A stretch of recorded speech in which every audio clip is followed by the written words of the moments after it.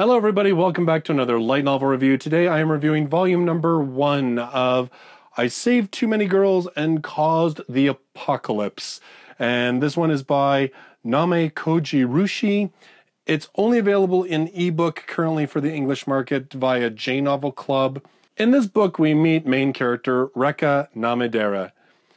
Now, Reka finds out that on the eve of his 16th birthday that he's going to inherit the very next day as he turns 16 the unique properties of his clan's bloodline. See, the men of the Namedera clan, when they turn 16, suddenly find themselves being summoned or getting involved in stories. Stories that require a hero. Stories that usually require a fair maiden to be rescued.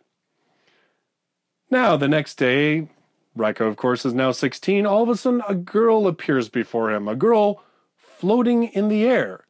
She tells Reka that only he can see her and only he can hear her, and she's from the future. And she's come back to change the past.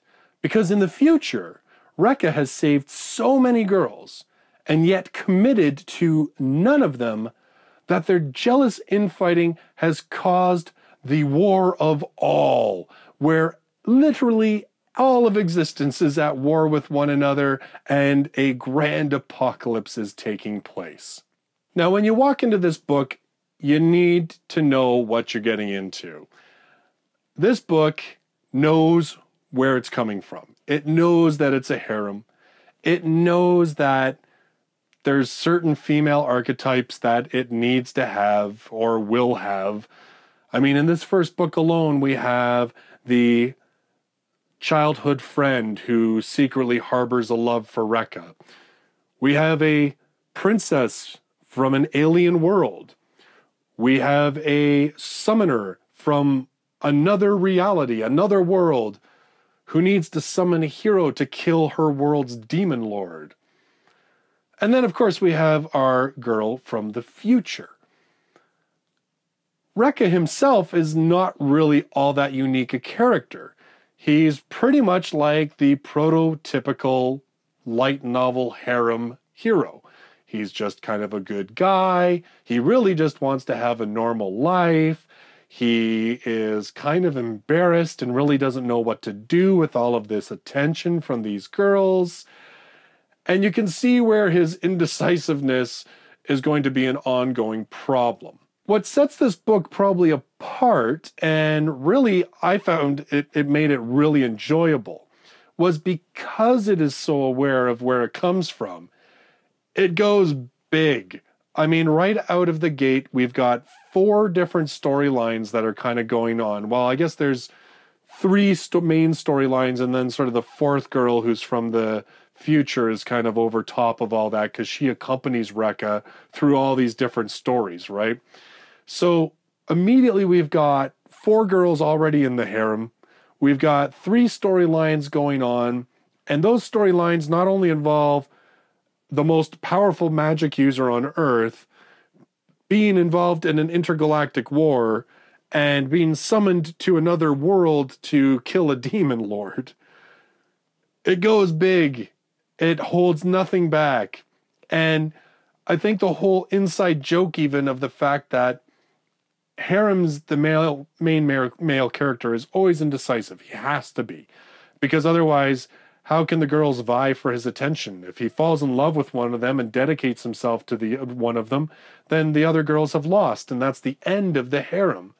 So that is a prototypical thing that we see in harem anime, light novels.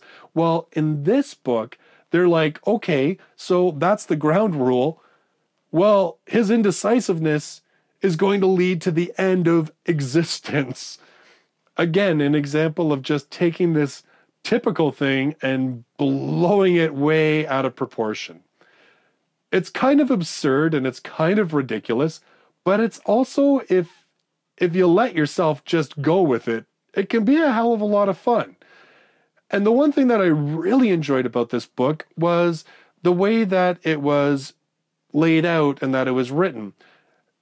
instead of doing sort of, because you've got sort of multiple storylines going on at the same time, but they involve one main character, being Rekka, the book sort of hops from place to place to place. So it's not like it's linear. Like Rekka doesn't solve one girl's problem, then moves on to another girl, then moves on to another.